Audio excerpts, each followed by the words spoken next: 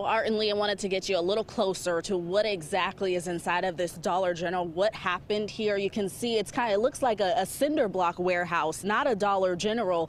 Just to show the impact of this possible tornado here. We're just about a block away from the JSU campus, and you can see things in here are just pushed aside, blown over. So something clearly rather strong blew through here. But for the most part, it's calm. I know Ashley's been talking about the calm after the storm.